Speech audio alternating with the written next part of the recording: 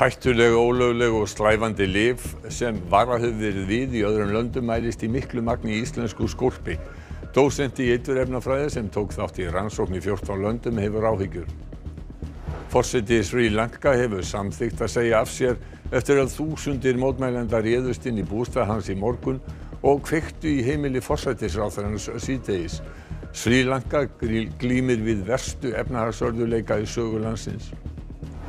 Bandaríkjaforseti segist ekki geta hugsað sér meiri öfgar en að neita 10 ára stúlku sem var nauðgað þungunarrof eins og gerðist nýverið í Ohio. Fjöldi kom saman við Hvíta húsið í dag og krafðist þess að Joe Biden verði rétt til þungunarrofs. Næturstrætó sneri aftur í Reykjavík í nótt mörgum miðbæjargestum sem fréttastofa hitti til mikillar ánægju. Sumir spurðu sér mörg þúsund krónur í leigubílakostnað. Vagnstjóri segir að notkun hefði þó mátt vera meiri. Gestir Kótelettunnar á Selfossi gætu sér á grillmat í dag og létu rigningun ekkert á sig fá.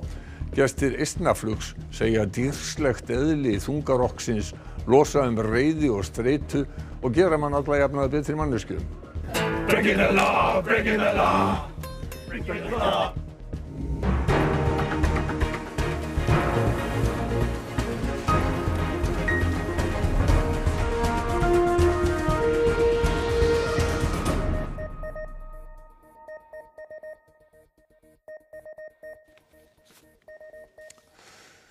Gott kvöld. Mikið af ólöglegu slævandi efni mældist í fráveitukerfum hér á landi í stórri rannsókn ástralskrar rannsóknarstofu á Háskóla Íslands. Það mældist í miklum styrk á hverjum degi sem rannsóknin var gerð og mun meiri styrk en í öðrum löndum. 14 þjóðir, langflestar í Evrópu, tóku þátt í rannsókninni síðustu áramót í gegnum 35 fráveitustöðvar. Efnið heitir etisólam og hefur róandi og sljúkandi áhrif.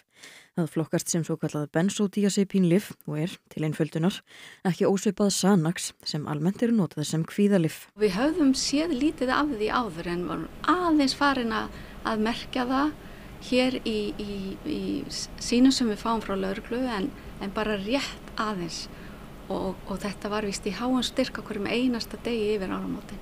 Þannig það var svolítið ný vitneskja fyrir okkur. Áður hafa verið gerðar rannsóknir í skólpi og algengum fíkniefnum á borð við amfetamín og kannabis fyrst árið 2016. En við höfum ekki ráðist í þessi nýmynduðu efni sem sem við reknum ekki með að væri í mælanlegu magni hérna því að það væri svo lítið notað af þeim. Raunin reyndist hins vegar önnur því styrkur efnisins var einna hæstur á Íslandi en lokaniðurstöður liggja ekki fyrir. Notkun þessara efna hefur verið mikið áhyggjuefni í Bretlandi og Skotlandi þar sem yfirvöld hafa varað sérstaklega við þeim, ekki síst í ljósi þess að þau eru oft heimaframleidd þar sem fæstar þjóðir skrifa upp á þau. Ég las einhvers staðar að etisólam átti þátt í 59% dauðsfalla í Skotlandi árið 2019 en það er ekki þar með sagt að það var eina efni, það voru mörg önnur efni samans og þannig að þau virka þá svona saman til þess að valda þá eituráhrifum. Kristín segir rannsókn sem þessa mjög þýðingarmikla þó niðurstöðurnar séu vissulega áhyggjuefni. Við höfum áhyggjur af því að fólk kannski veit ekki hvað það að taka. Þetta auðvitað eitrað í háum skömmtum og eftir langvarandi notkun mjög ávanabindandi. Upplausn ríkir á Srí Lanka þar sem forsetinn hefur samþykkt að segja af sér. Þúsundir mótmælenda brutu sér leiðin í bústað forsetans í morgun og kveiktu í heimili forsætisráðherrans klukkustundum síðar. Útgöngubann var sett á í Colombo, höfuðborg Srí Lanka í dag, tilraun stjórnvalda til þess að koma í veg fyrir fyrirhuguð mótmæli. Þrátt fyrir það komu þúsundir hvaðanæva að saman í borginni. Mótmælendur brutu sér leið framhjá lögreglu og hermönnum og komust alla leiðin í bústað forsetans Gotabaya Rajapaksa, þar sem þeir fengu sér meðal annars sundsprett í einkasundlaug forsetans. Rajapaksa var fluttur á öruggari stað. Orðrómur að hann ætla að flýja land en samkvæmt AFP hann staddur á herskipi sunnan við Srí Lanka. Á Srí Lanka búa 21,5 milljón. Ríkið varð sjálfstætt 1948 og tekst nú á við verstu efnahagskrísu í sögu landsins. Óðar verðbólga geisar, skortur á lyfjum, matvælum og eldsneyti. Gjaldeyrisforði landsins uppurinn og því nánast ómögulegt að flytja inn nauðsynjavörur. Reiði fólks í garð stjórnvalda hefur vaxið síðustu vikur og síðdegis í dag kveiktu mótmælendur í heimili forsætisráðherrans. Today, the people who were in the struggle, they entered the President House possibly and took it into control. So now this is a real thing that happened today.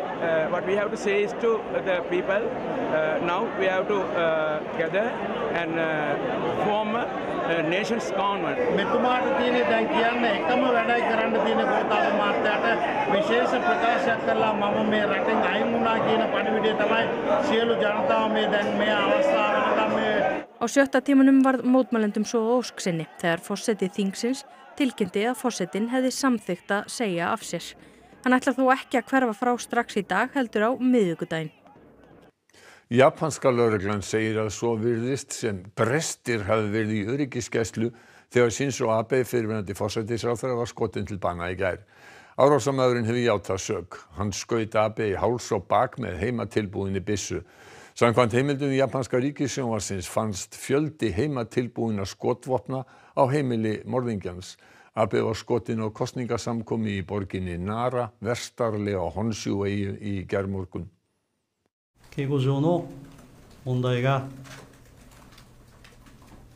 あったことは否定できない。さまざまな問題点については早急に確認をし、具体的な強化策の検討、見直しなどを行っていく必要があると考えております。Sveitarfélögin ættu að tilkynna strax hve mikið þau ætla að lækka álagningu sína nú eftir að stórhækkað fasteignamat hefur verið birt, segir framkvæmdastjóri Viðskiptaráðs. Ráðið hefur birt reiknivél sem sýnir hversu mikið sveitarfélögin þyrftu að lækka álagningu af prósentuna. Að óbreyttu fengju sveitarfélögin 7.600 milljónir króna umfram það sem þau hefðu ella fengið frá fasteignaeigendum.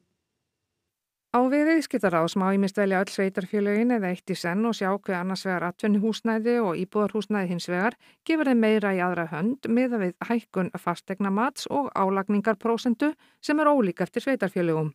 Í útreikningunum búið að gera ráð fyrir verðbólgu miðað við nýjustu þjóðhagsspá Seðlabankans. Þetta svolítið mismunandi á milli sveitarfélaga og það felst líka ákveðið, svo sem getur maður sagt ranglætt í því að þessi skattlagning sé svona mismunandi og hún er líka mjög ógegnsæ. Reykjavík trónir á toppnum með mestu hækkun enda flestar fasteignir þar. Borgin fær 2,7 milljörðum meira á næsta ári en ef fasteignamatið hefði verið óbreytt. Borgin þarf að lækka álagningarprósentuna 0,032% stig á atvinnuhúsnæði og 0,021% stig á íbúðarhúsnæði til þess að sporna gegn því að hækkun fasteignamats leiði sjálfkrafa til aukinnar skattlagningar. Kópavogsbær fær 683 milljónum meira af völdum hækkaðs mats. Hafnarfjarðarbær fær 555 milljónum króna meira og Akureyrarbær 420 milljónum krónum meira á næsta ári. Mesta heildarhækkun fasteignamats var í Hveragerði og í Árborg. Ef við horfum á Hveragerði, þar erum við að horfa á það bil 30% hækkun skattheigna af fasteignum hjá þessu eina sveitafélagi á næsta ári ef það breytir engu. Þetta það bil 100 milljónir sem að þessi hækkun fasteignamats að skila þá þessu eina sveitafélagi. En sem komið hafa fá sveitarfélög sagst ætla að lækka álagningarprósentuna. Fyrst og fremst þá viljum við bara skora á sveitarfélögin í landinu að fara þarna inn, þá sem við stjórnvölinn, skoða hvað reiknivélin segir þeim. Þetta mjög einfalt, það búið að reikna þetta út fyrir þau og grípa til aðgerða strax, tilkynna þessar lækkanir en ekki bíða fram í desember og vona að allir hafi gleymt þessu. Joe Biden, forseti Bandaríkjanna, var harðorður á fundi með fréttamönnum í gærkvöld og sagðist ekki geta hugsað sér meiri öfgar en það að 10 ára stúlku sé neitað þungunarrof eftir nauðgun líkt og gerðist í Ohio nýverið. Fjöldi fólks kom saman til mótmæla við Hvíta húsið í Washington í dag og krafðist þess að ríkisstjórn hans beitti sér harðar fyrir rétti til þungunarrofs. Samtökin Women's March boðuðu til mótmæla í Washington í dag. Mótmælendur gengu að Lafayette torgi við Hvíta húsið, settust þar niður og kröfðu forsetann aðgerðir vegna ákvörðunar Hæstaréttar að snúa við dómi í máli Roe gegn Wade. sem gerir það að verkum að rétturinn til þungunarrofs ekki lengur stjórnarskrár varinn. Búist við því að helmingur ríkjanna 50 annaðhvort banni eða takmarki þungunarrof. Í 10 ríkjum hefur bann við þungunarrofi þegar tekið gildi. Í sumum þeirra eru engar undanþágur veittar, ekki einu sinni ef þungun verður eftir nauðgun eða syfjaspell. Í 4 ríkjum til viðbótar búist við að slíkt bann taki fljótt gildi. Í 4 ríkjum rétturinn til þungunarrofs verulega takmarkaður og í 2 stendur til að takmarkan. Í 9 ríkjum óvissa framhaldið. Bandaríkjaforseti undir miklum þrýstingi að bregðast harðar við ákvörðun Hæstaréttar. Í gær undirritaði tilskipun sem ætlað að verja og styðja konur sem þurfa að fara í þungunarrof. Biden leggur áherslu á að eina leiðin til þess að binda í alríkislög réttin til þungunarrofs sé að kjósa þingmenn sem styðji þann rétt í komandi þingkosningum. Well, for God's sake, there's an election in November. Vote, vote, vote, vote. Á fundi með fréttamönnum í gær vísaði Biden til máls 10 ára stúlku sem var neitað þungunarrof í heimaríki sínu. 10 years old, raped, 6 weeks pregnant, already traumatized, was forced to travel to another state. Imagine being that little girl. I'm serious, just imagine being that little girl, 10 years old. Stúlkan býr í Ohio þar sem þungunarrof bannað eftir aðeins 6 vikna meðgöngu. Does anyone believe that it's Ohio's majority view that should not be able to be dealt with? Or in any other state in the nation? A 10-year-old girl should be forced to give birth to a rapist's child? I can tell you what I don't. I can't think of anything that's much more extreme. Allir útveggir vesturhluta Orkuveituhúsins við Bæjarháls 1 í Reykjavík hafa verið teknir niður og nýir veggir verða byggðir erlendis. Ásýnd hússins gjörbreytist við framkvæmdirnar. Viðgerðir á húsi Orkuveitu Reykjavíkur hafa nú staðið yfir í 1 ár. Byggingin 14.000 fermetrar og skiptist í 2 hús, 7 hæða ferhyrnt austurhús og annað 8 hæða bogalaga vesturhús. Húsin 2 eru tengd saman með 27 metra hárri glerhvelfingu. Húsið var tekið í notkun árið 2003 en því lokað árið 2017 þegar í ljós kom að útveggir hússins voru myglaðir í gegn og byggingin hafði verið gölluð frá upphafi. Búist við að kostnaður við viðgerðirnar verði rúmlega 2 milljarðar króna. Ákveðið var að fjarlægja gallaða útveggi hússins og byggja nýja. Áður var halli á 3 hliðum hússins en húsið verður rétt af og allir útveggir gerðir lóðréttir. Við töldum að betra væri að gera veggina lóðrétta því að þá getum við keypt staðlaða veggi sem hafa reynst vel við íslenskar veðuraðstæður og gefa hámarks líkur á þessu vatnseldir og vel takist til í þessari framkvæmd. Þeir veggir ekki í boði fyrir hallandi veggi. Veggirnir eru byggðir í Litáen og einhverju þeirra eru nú þegar komnir til landsins. Samhliða því að við erum að undirbúa húsið fyrir nýja veggi með því að rífa gömlu veggina af og gera húsið lóðrétt, að þá er verið að smíða nýju veggina fyrir húsið í verksmiðju erlendis. Svo koma þeir hingað og eru hífðir utan á húsið í einingum sem eru 1 hæð á hæð og 1,5 metra á breidd og festir inn í gólfplöturnar. Búist við að framkvæmdum ljúki í mars á næsta ári. Og þá hefist við handa við að innrétta húsið aftur, setja gólfefni og lýsingu og slíkt. Það er búið að rífa alveg útveggina af húsinu. Hvað er gert við það? Þeir eru teknir í sundur, alveg skrúfu fyrir skrúfu og flokkaðir og sendir í endurvinnslu. Orkuveita Reykjavíkur mjög umhverfislega ábyrgt fyrirtæki og þannig að við gerðum þá kröfu til félag okkar í Ístaki sem er verktakinn okkar að flokka allt og senda til endurvinnslu sem hægt og þeir hafa staðið sig mjög vel í því. Fyrstu næturstrætóarnir í 2 ár lögðu af stað úr miðbænum í nótt. Sumir farþegar spurðu sig mörg þúsund krónur í leigubílagjald og sluppu við langa bið í leigubílaröðum. Miðbæjargestur sem fréttastofa ræddi við í nótt segir að næturstrætó geri miðborgina öruggari og vonar að samgöngurnar úr miðbænum haldi áfram að batna. Nokkur samgönguvandi hefur verið í miðborginni nýverið. Skortur á leigubílum hefur gert miðbæjargestum það erfitt að komast heim seint á kvöldin. Hávært ákall hefur verið bættar samgöngur úr miðborginni og strætó hefur ákveðið að bregðast við þessu ákalli. Þeirra lausn mun einmitt birtast hér á Lækjartorgi núna eftir rúmar 20 mínútur þegar næturstrætó hefur þjónustu aftur eftir 2 ára fjarveru. Ég ætla að nota það eftir. Ég mjög spennt.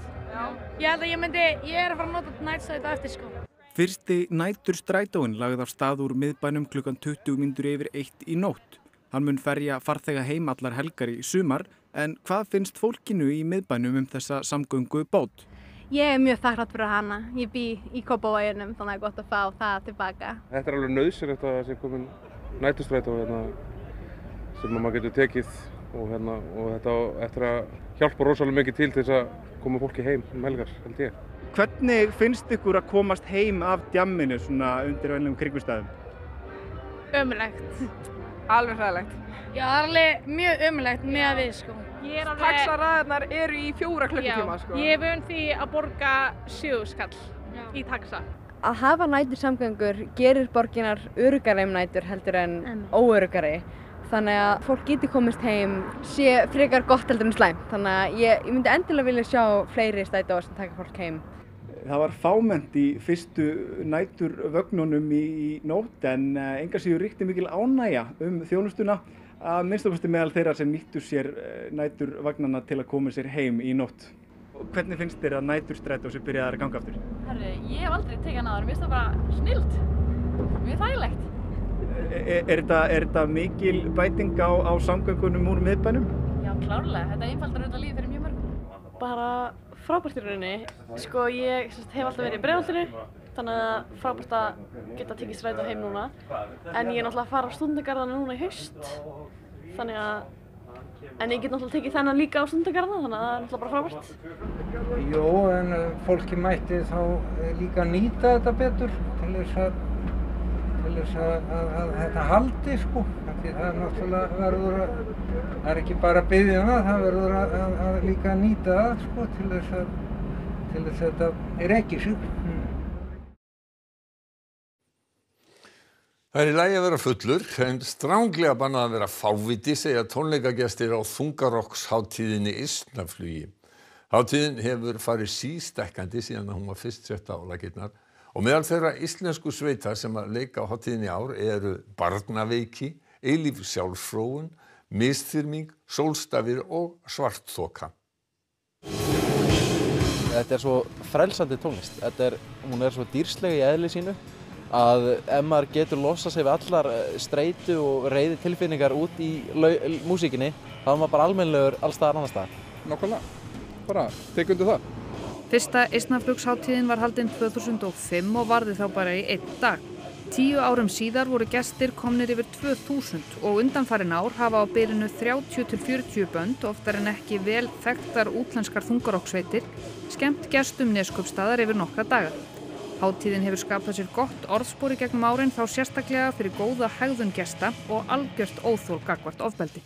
Og núna! Breaking the law, breaking the law. Breaking the law, breaking the law. Breaking the law, breaking the law.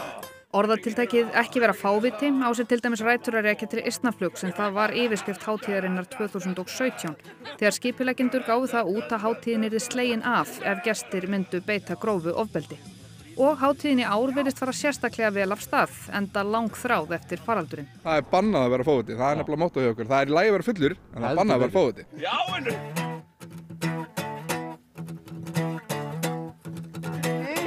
Let's go!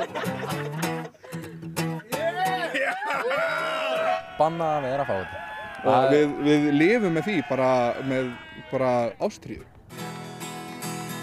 Ég elskar svo heitt að mig svindlar og verkar. Í faðminn þínu nú lætur mig finna til sektar. Það er bara eina útihátíðin á Íslandi sem er skemmtileg. Já, bara er eiginlega ekki þess virði að vera að mæta á hinnar útihátíðinar. Við erum flúðum Selfoss því við vildum helst ekki vera í kringum Kótelettunni, við vildum frekar vera hér sko. Báðir búin að segja nei við að vera í gæslu á Kótelettunni og komum hingað. Það eru víðar úti hátíðir en á Neskaupstað. Það var grillað út í eitt á Kótelettunni á Selfoss í dag. Þar lét fólk rigning og súld lítið á sig fá.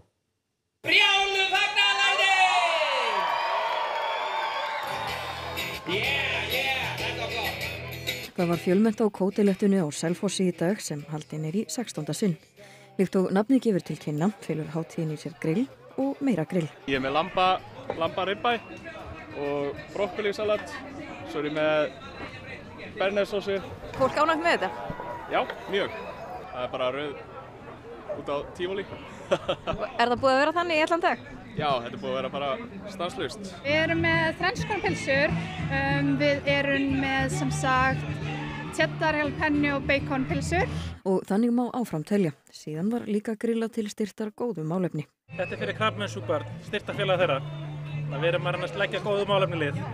Og mikið farið að mat hjá ykkur? Svakalega. Við vorum bara akkurat í þessu að klára hráefnið og fólk að kaupa núna hráar kótelettur til að fara með heim og elda. Þannig að þetta er búið að ganga mjög vel. Þetta er búið að ganga rosalega vel, 200 kíló falin. Og ekkert mál að grilla svona í þessu veðri? Nei, þetta náttúrulega við búum á Íslandi og erum bara vön að grilla í alls konar veðri. Þannig að það bara eiginlega betra að það er rigning. Krökkunum fannst það að minnsta kosti, enda allir vel búnir í pollagölum. Ykkur ekkert búið að vera kalt? Það er búið að vera rigning og rok? Nei, ég klæddi mig vel í morgun. Já, ég líka. En þér, er þið búið að vera kalt? Nei. Er búið að vera gaman? Já! Og hvað er skemmtilegast? Fallurinn. Hvað er skemmtilegast? Sóla stilla. Var hún skemmtileg? Já. Var hún að syngja? Já. Hvað fannst þér skemmtilegast? Sóla silla. Eru þið búin að borða fullt af mat? Nei, ég er bara smá kjöt. Ég er bara búin að smakka og svona hérna. Ertu búin að borða grillmat? Nei, ég er bara búin að borða sleikjó. Veður. Það verður suðlæg átt á landinu á morgunum að búast við rigningu og öðru hverju sunnan og vestanlands en norðan og austan til verður öllu bjartara og gæti hiti farið yfir 20 stig á norðausturhorni landsins líkt og gerðist í dag. Theodór Freyr Hervarsson veðurfræðingur fer yfir spákortin að loknum íþróttafréttum sem að Þorkell Gunnar Sigurbjörnsson sér í kvöld. Ísland hefur leik á EM-kvenna í fótbolta á morgun þegar íslenska liðið mætir Belgíu. Okkar konur eru vel stemmdar en jarðbundnar fyrir mótið. Keppni á EM stendur sem hæst í Englandi, einum leik er lokið í dag. Landsmóti hestamanna lýkur á Hellu í kvöld, þar hafa frábær tilþrif sést. Markasúpan var algjör í leikjum dagsins í bestu deild karla í fótbolta.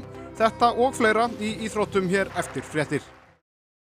Helstu fréttirnar í kvöld. Hættulegt, ólöglegt og slævandi lyf sem varað hefur verið við í öðrum löndum mælist í miklu magni í íslensku skólpi. Forseti Srí Lanka hefur samþykkt að segja af sér eftir að þúsundir mótmælenda réðust inn í bústað hans í morgun og kveiktu síðan í heimili forsætisráðherrans síðdegis.